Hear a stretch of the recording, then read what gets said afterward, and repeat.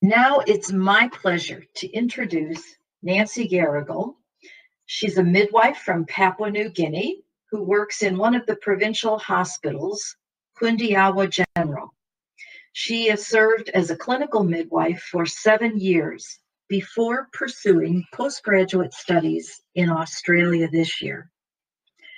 The average number of births per day at Kundiawa is 6 to 10 newborns, which accounts for 30 to 50 babies per month on average. The ward capacity is limited with 4 delivery beds, 18 antenatal beds, and 19 gynecology beds. The workload is very high per shift.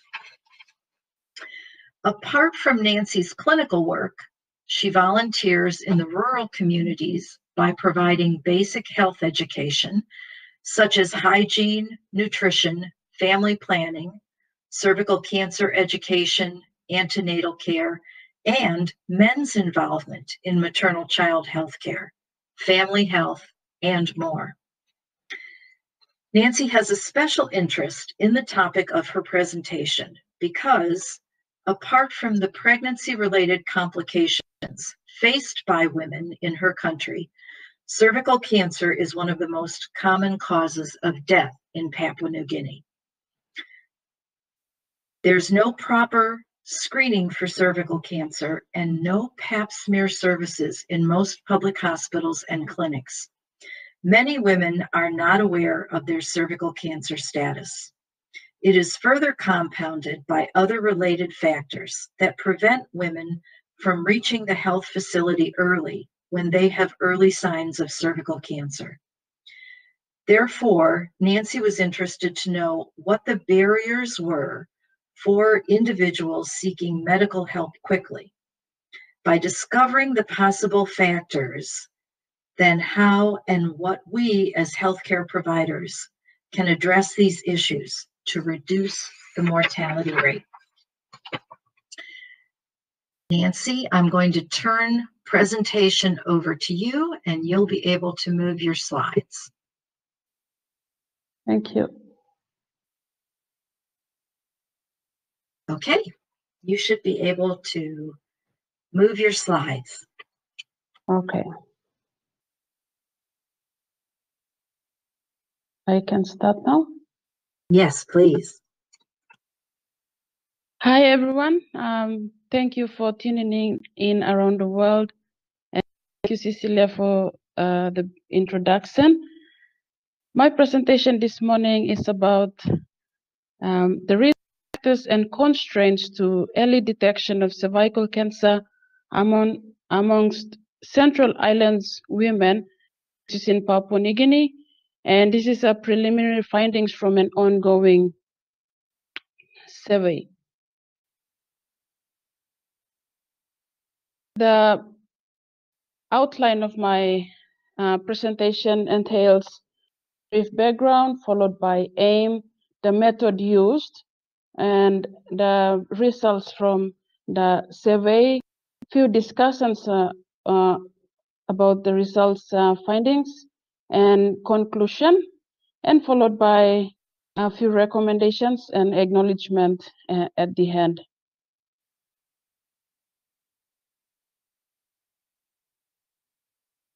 As we know, and maybe some of you may not know, Papua New Guinea is a small island country north of Papua New Guinea, and it's one of the developing countries with low income and poor resources, which trace states of health inequalities and increase burden disease. And women in Papua New Guinea, most of them live in rural parts of the country, and there's a high rate of death of women, especially due to cervical cancer. A report in 2019 reveals that there was a high number of women diagnosed with cervical cancer. That's around 1,024, of which 666 die per year. And also, cervical cancer is also ranked the leading cause of female death ages from 15 to 24 in Papua New Guinea and maybe in other parts of the world, especially in developing countries. And the main virus that causes cervical cancer is human papillomavirus type 16, and in which is responsible for 70% of cervical cancer worldwide. Knowing that Papua New Guinea is one of the developing countries, most women are not accessible to good health services, and especially with cervical cancer, most women are able to do the necessary screening as early as possible, thus leading to symptoms, signs and symptoms being deteriorating, and most women present at the hospital late stage of cancer. There are possible factors in timely presentation, early diagnosis, and appropriate treatment for cervical cancer that this study seeks to find out. The aim of the study is to identify the common risk factors and constraints to early detection of cervical cancer, diagnosis, and appropriate treatment. And from this study, the data and the results will be used to help in the preventative measures of addressing and combating cervical cancer, and also with the diagnosis process, appropriate therapeutic interventions at all levels of health facilities.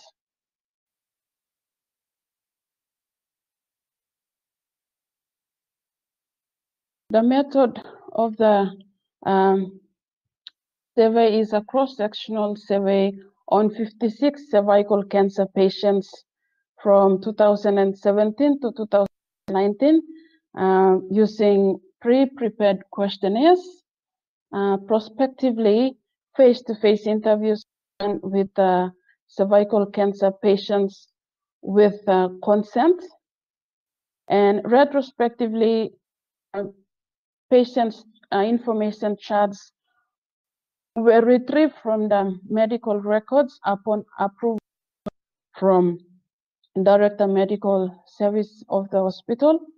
Ethical clearance were approved by the Clinical Research Office of Kundiawa General Hospital, Simbu Province in Papua New Guinea for the in the hospital.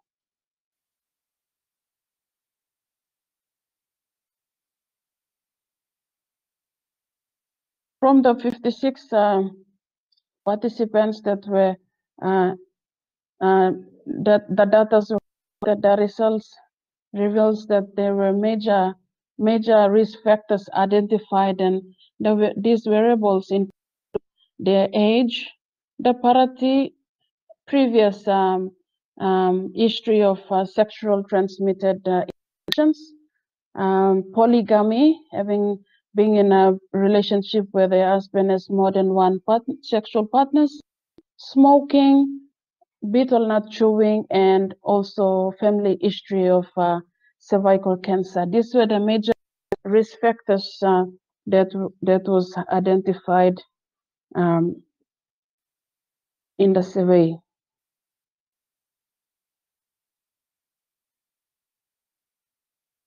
With their age,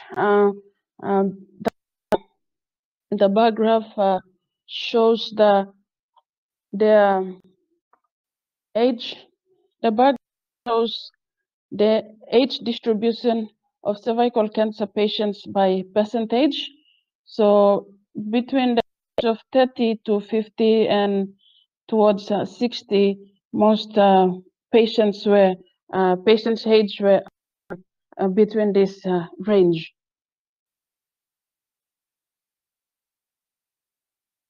Regarding the mortality, With the patients interviewed, 29% of them were nulliparous, and 25% of them were at parity 5, followed by 11% with parity 4, and then 9% were, rather 11% with parity 2, followed by parity 6.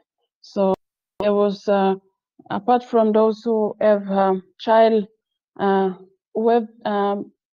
who have had children, there were the number of patients interviewed found to be those ones with have no children, which will be further discussed in the discussion. Regarding age when they have first child, 33% of them have their first child at the age of 18, followed by 24 of them also reported that they have any children. They were nulliparous, but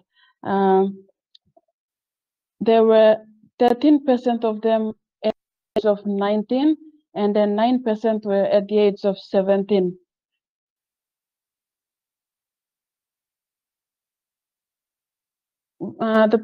Let's look at their previous history of STI. Almost more than half denied history of previous history of sexual transmitted infections. However, 39% reported that they have a history of sexual transmitted infections. And also with the polygamy, was high percentage reported, with a percentage of 82% reported to have been in a polygamous relationship. And the smoking behavior, more than half, around 55% of them report to have been smoker, or they have been smoking, and 45% deny history of smoking.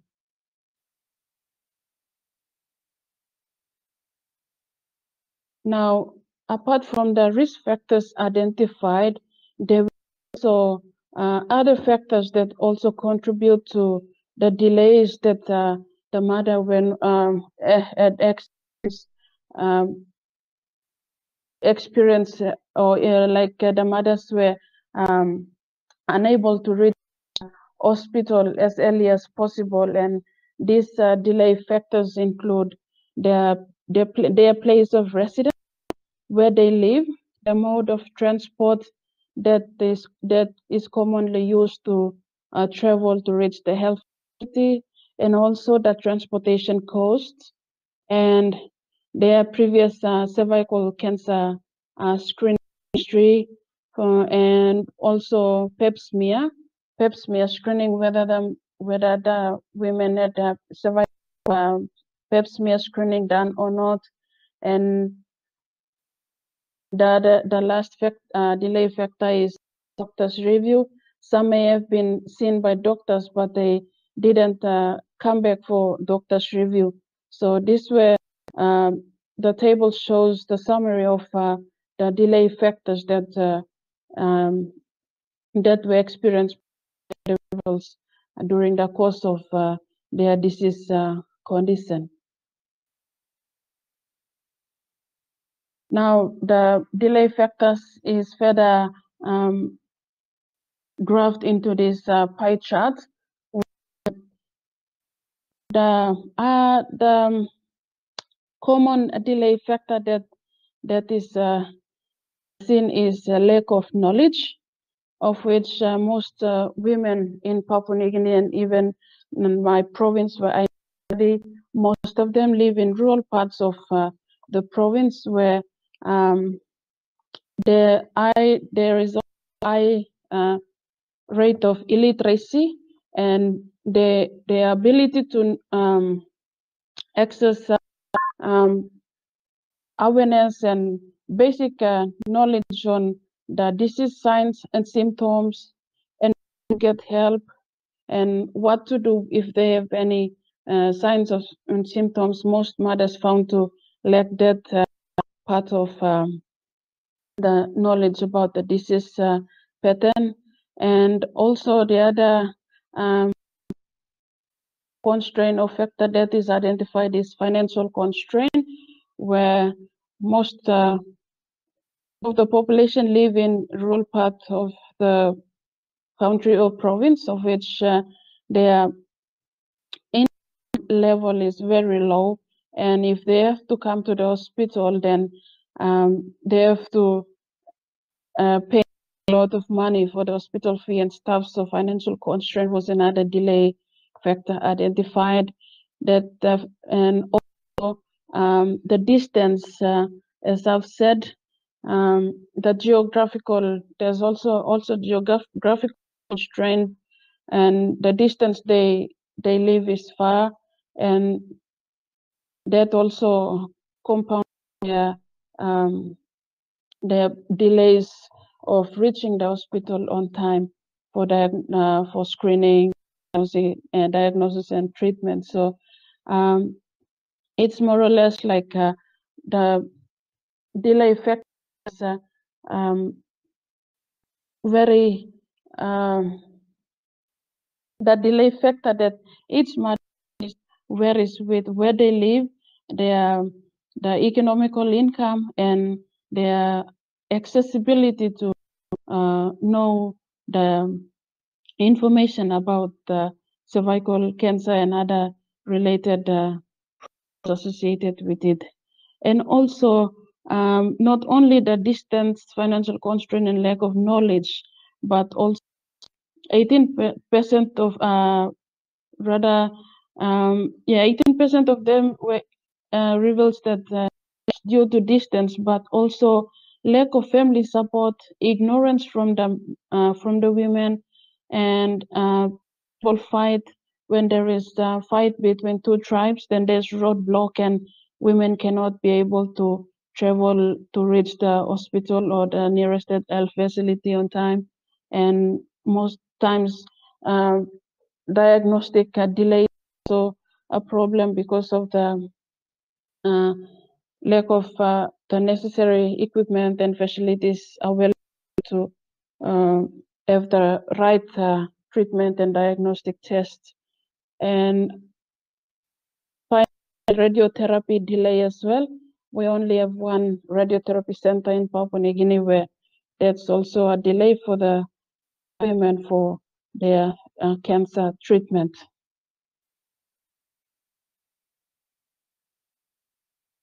So further move on to the treatment modalities that were identified.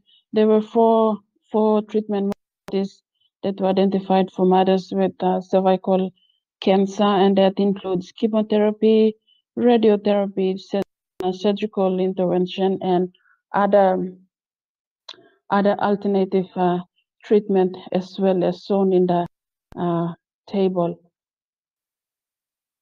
Looking at each of them respectively, with the alternate treatment, according to the results, 46% of them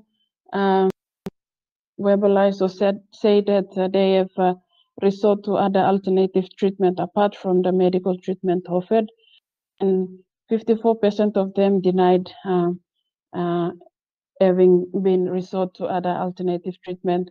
And surgery, only 4% of them found to have some form of surgery. That may have been the stages of cancer that they experience. If it was like cervical cancer stage 1A, then there's possibility for surgical intervention. However, 96% of them were found to have no surgical intervention because all of them presented the late stage of cervical cancer. And with the radiotherapy, as I've mentioned, there's only one radiotherapy center in Papua. All type of cancer patients access this service. And with our mothers with cervical cancer and geographical constraint and the financial constraint and all these other factors really cause big struggle for them, and not many of them are able to access therapy. So only 5% of them were able to access, while 95% of them have not accessed radiotherapy treatment.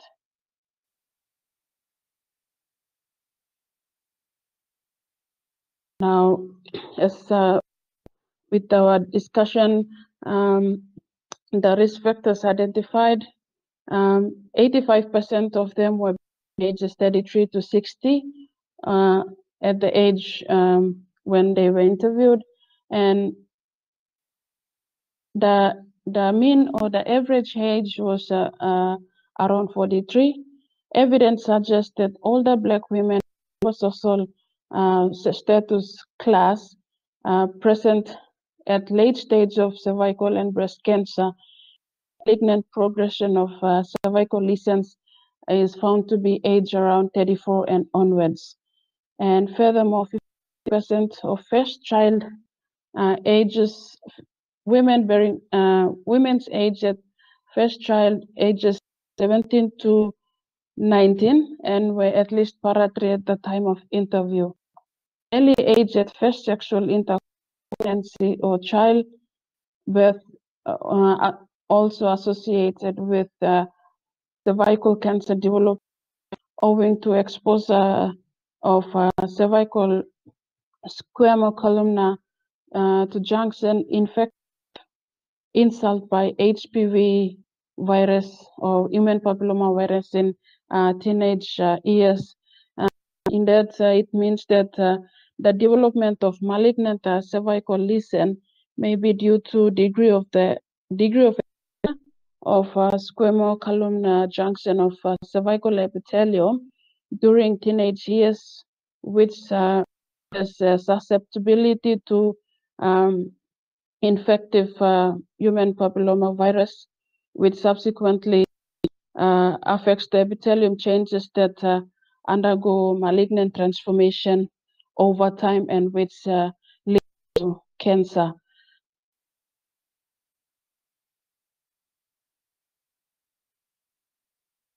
Let's continue. 82% in polygamous relationship, and it is a common practice in male-dominated provincial central islands or society in Papua New Guinea, where it significantly raises the chances for STI in women, although 61% of them denied previous history of cervical, rather history of sexual transmitted infection, including human papilloma virus. There's evidence indicating that there's association between oncogenic types of human papilloma virus and cervical cancer development, which means that women who have a polygamous relationship or their husband has been having more than one sexual partner, they are highly at risk of contracting human papilloma virus, with this possibility to further develop cancer.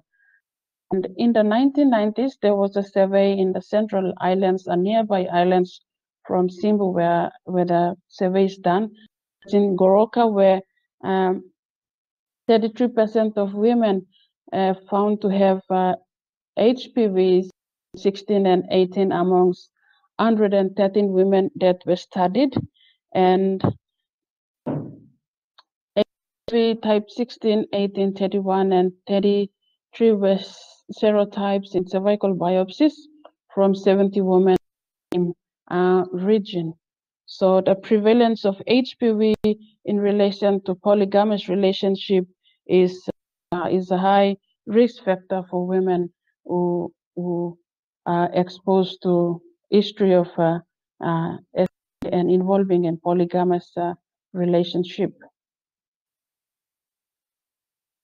Furthermore, 24% of oviparous may conversely mean a lesser effect of parity on cervical cancer development. That means that despite of the parity, or regardless of the parity, cancer is predominant in any women as long as they are exposed to papillomavirus through sexual intercourse. And 55% of them were found to be sexless and betel nut chewers, and 56, and all of 56 women interviewed, they did history of cervical cancer or any other form of cancer. So smoking is also a major contributing factor to cervical cancer or any other form of cancer, because it reduces immunity. And also chewing of betel nut. Betel nut is a nut that is commonly grown in tropical and other places as well, with along the tropics. It is a nut that is chewed together with lime and another plant type called mustard. So it changes the color to people find it more pleasurable to chew in, most commonly in Papua New Guinea. But in terms of when it comes to cancer, cervical cancer, betel nut is found to have mostly damages the DNA, also can cause increased chances of cancer cells. So women who chew nut are also at risk of having cancer, including cervix. And the history of cervical cancer is also another factor, of which 56 women interviewed denied any history of that.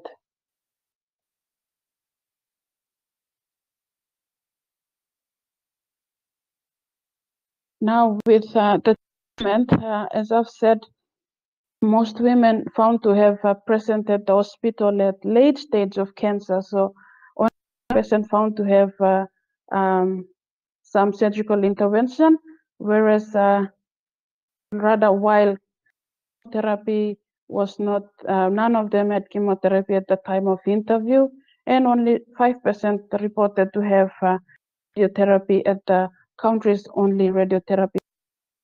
As I've said, we only have one radiotherapy in Papua New Guinea, and since I think 3 or 4 years ago now, the facility was not in operation because the machine was not working. And while I'm speaking, it's a sad news for most patients, and including cervical cancer mothers in Papua New Guinea who are dying away because there's no radiotherapy facility in the country at the moment.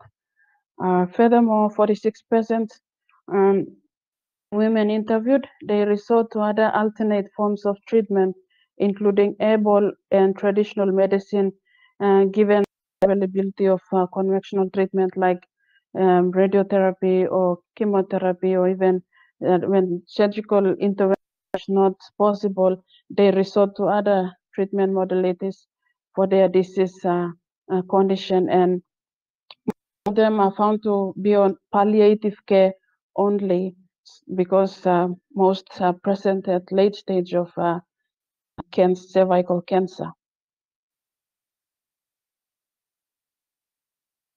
In conclusion, just to sum up what I have just gone through, 52% of women first child, which was at early age at 17 to 19, and at least they were para-3 at the time of interview. So early exposure to sex and parity as high risk of having cervical cancer, followed by 82% of women interviewed were in polygamous relationship with their husbands having more than one partner, which increases the chances of sexually transmitted infections, including human papillomavirus, which is responsible for cervical cancer. However, a polygamous relationship is very common, and that can also implicate in the development of cervical cancer. And 50% were found to be smokers, and 24% were nulliparous at the time of interview. Common constraints or difficulties that were identified, which have prevented the mothers from the health facility early, include the lack of knowledge and understanding of cervical cancer, financial constraint, the distance they traveled. Not only that, but also the delay in diagnosis and referral pathways at primary health facilities are also contributing to their delay reaching the hospital.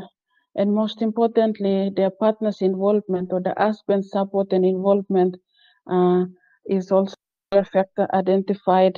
And in Papua New Guinea, we have tribal fights occasionally, maybe due to some election-related or other factors. Tribal fights are also contributing factor to the delays, and maybe the mothers also self-ignorance. Furthermore, the lack of the ease of access to gynecologist review also impaired ability to earlier screening, diagnosis, and treatment. As I'm speaking, we have no pap smear screening facility in Papua New Guinea at the moment, especially in the public hospitals and sub-hospitals. The ones from the private hospitals which are very costly for most mothers to pay and use the facility for screening. So pap smear screening is not available in the country at the moment. We do have 2012 where there were some assistance from Mary Path in Australia screening the smears, but however, in 2012 they stopped due to funding constraint, and up till date, pap smear screening, and that is a big factor that may affect our mothers to know their cervical cancer status. And finally, unavailability of medical treatment modalities for cervical cancer. Women resort to alternate treatment like herbal medicine or other traditional medicine which they find best for their disease condition. There were some recommendations made from this in regard to the results identified. There's great need for an health facility-based education for on women's health awareness programs, emphasizing the need of factor recognition, symptoms recognition, and pap smear screening and early presentation for gynecology review when they are symptomatic is very important, and also involve husband as much as possible in educational and awareness programs will to some extent help promote support for the women's for the women to access health facility at early stage, and furthermore improving improve availability and accessibility of pap smear screening facility and programs is of paramount importance at the moment. As I've mentioned, there is no smear screening, and this is a great need. Through pap smear screening, it will help us to our mother's cervical cancer status. And finally, cancer treatment facilities by hospital, provincial, and national health authorities is is a struggle with only one radiotherapy center, which is not in use at the moment. So it is recommended.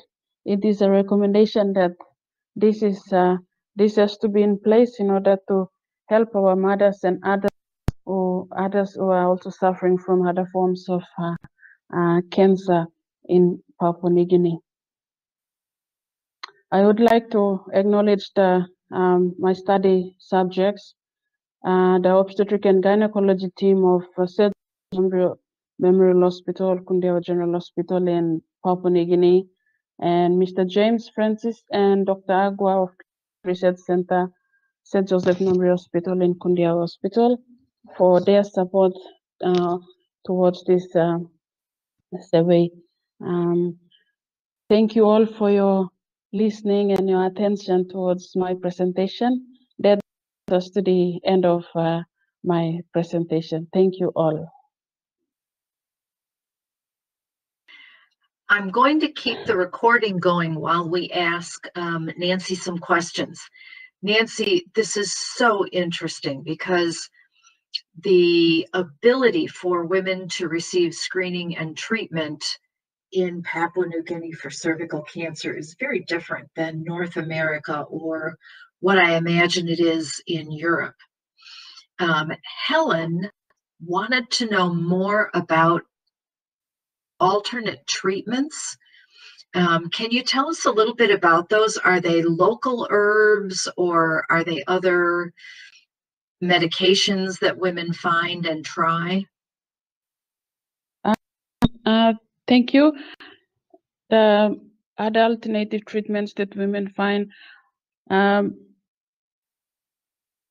some they prefer like herbal medication, like more herbal from plants, while others have used some. I think there's products that are sold to increase immunity and stuff like that. There's other medication, or like I would say, they call it like immune boosters or something. There's like Vita Plus, an example, like it's some are sold in Papua New Guinea and other in Papua New Guinea, where women who are able to buy there's good family support financially, but otherwise most women take like some traditional medicine or herbal treatment to just ease their signs and symptoms. So yep, the alternative treatments revolve around this, but it depends on each individual patient whether they are able to afford to pay for those additional supplement medication, or if not, if when they are unable, then they resort to herbal and medicine, depend on where they live. Yeah, basically that. Thank you. Thank you so much, Nancy. Anita asked, do you think intervention by early education of adolescents in schools could be helpful? That's very important, and I appreciated that comment, because unless cervical cancer awareness and knowledge, and even early child teenage vaccination, like it's done in other parts of the country, if it can be rolled out in Papua New Guinea, then it would be very helpful to some degree, and I think that's a helpful way to prevent cervical cancer in the next generation. Anita was also asking if visual inspection using acetic acid could be done at primary healthcare facilities before seeking Pap smear.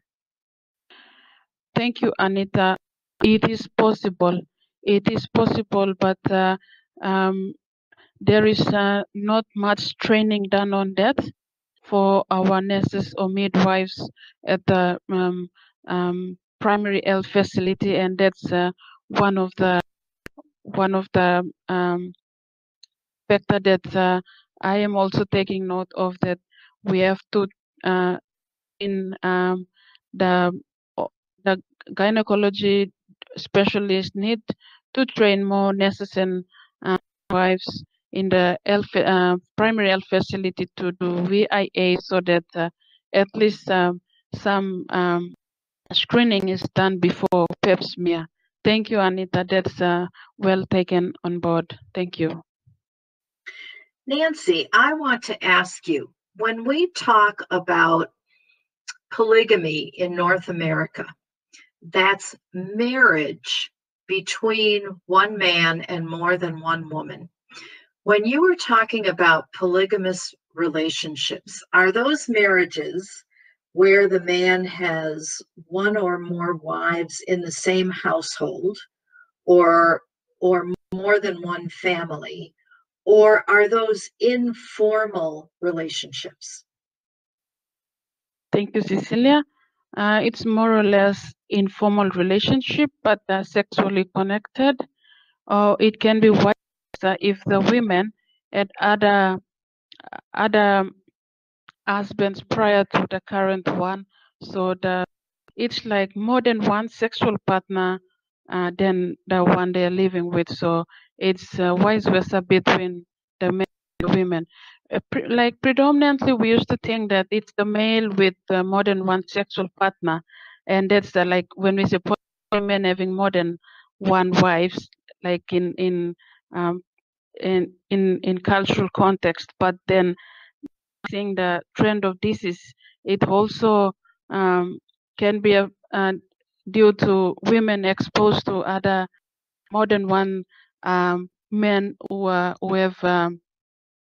may have probably have papilloma virus as well. So it's like polygamous relationship mean extramarriage relationship, or more than one partners that have sexual contact. Yeah. I understand. With time for one last question, Anita has asked if the HPV vaccine is available for young people in Papua New Guinea. Thank you, Anita. There was a trial program done in the main city of Papua New Guinea, which is in Port Moresby, but I think it's more than 5 years now, and the program has never been rolled out to most parts of Papua New Guinea, and we're not sure whether this is continue or not. But this is also a great need for vaccinating young girls.